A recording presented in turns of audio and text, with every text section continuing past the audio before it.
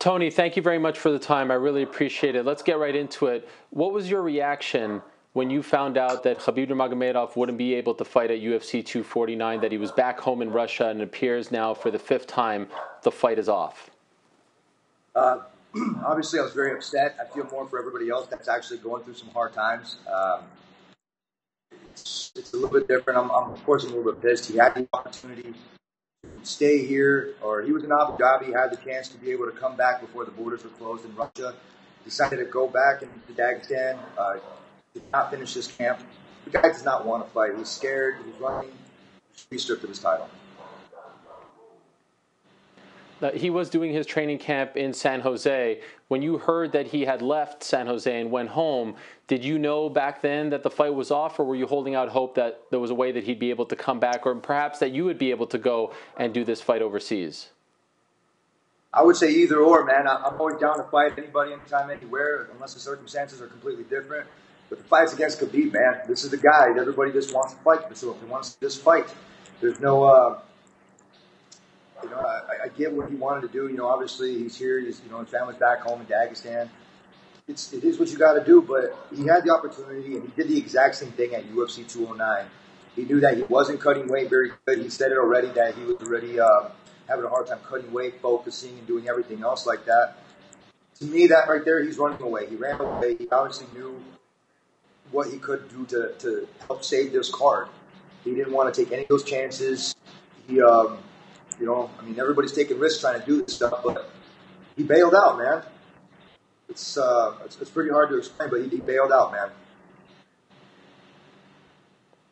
Has the UFC officially told you that that fight is off and that now they are looking for a new opponent for you on April 18th?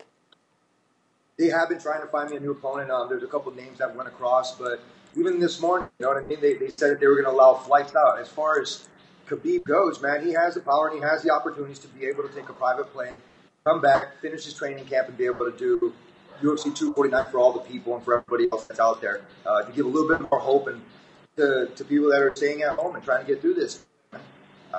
He does not want to fight. I guarantee you this dude's going to try to retire, man, without fighting me.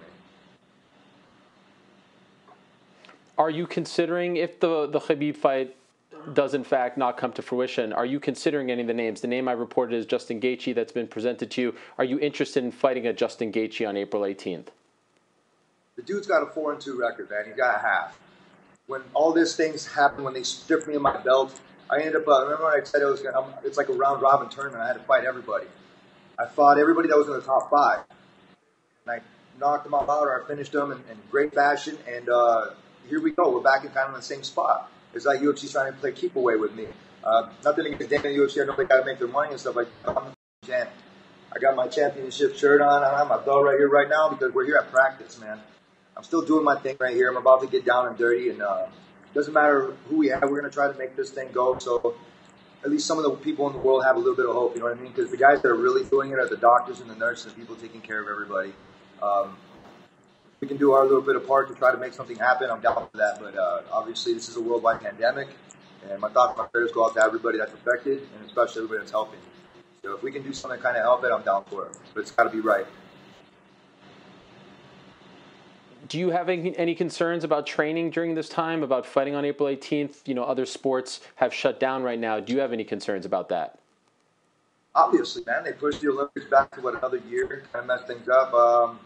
NBA, MLB, MLS, everything, man, just went to, even schools are off. They're closing borders and they're doing everything. If anybody's going to pull it off, Dana and the UFC, Sean and Hunter, those guys are going to make it happen. These guys are all for the company. They're making sure that they're doing their diligence, making sure that everybody's safe and stuff. You got to believe that when Dana says it, when we're with them, we're in the best kind of company around. And you can't, I'm a company man. I'm going to be real. I've always been for the last couple of years. 8 years, Ariel, I've been doing the exact same thing. 2, work. I really don't go anywhere else and do anything else besides with my family and just my close circle of friends. I keep it very, very tight-knit. And nothing's changed, man. That's why I'm very successful in my art, man, and especially in the sport. It's because consistency times effort is confidence.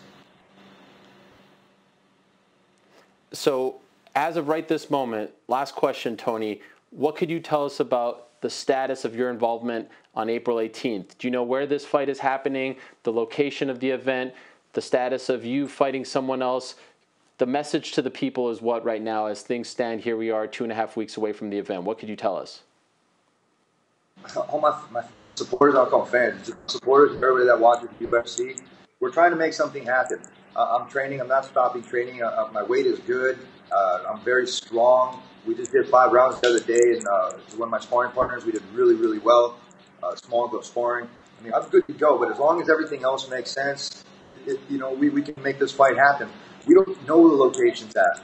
I'm not going to say yes or no to an opponent unless we have unless we have a location. If we don't have a location, how do you expect me to prepare? I was like, I don't need 24 hours. Give me a couple hours to figure out what we got to do. Let me talk to my team, and then we can go from there. We had maybe, I don't know how many different locations, and we've been told to wait that same day or we're going to have an answer for it. And we're pins and needles over here after practice, and I'm tired as heck, man. And I want to go home. I want to take my iPad. I want to do my stuff, and I can't because we're waiting to see if this dang fight is going to happen either way. The one thing I know is I'm going to stay consistent with my training, and it doesn't matter what location. You can drop me off on Khabib's front doorstep, man, and that dude still will not fight. He will out. It's defender vacate, Ariel. That dude needs to be stripped. I don't know. I haven't saw anything in the news this morning about the flights and everything. Rumor was it that he said basically he's like, I got to, take care of my family, my health, and everything. Man, bro, you have an obligation. Signed up on the dotted line to be representing not just your country, right? Because that's what you said. You represent your country and you do everything. You ran, bro. You listened to your pops and you did everything that you could to possibly avoid an ass whooping.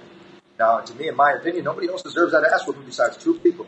That's McNuggets and Team Tiramisu. That's Khabib Nurmagomedov and Conor McGregor. I think it's the first time I ever called him by his real name.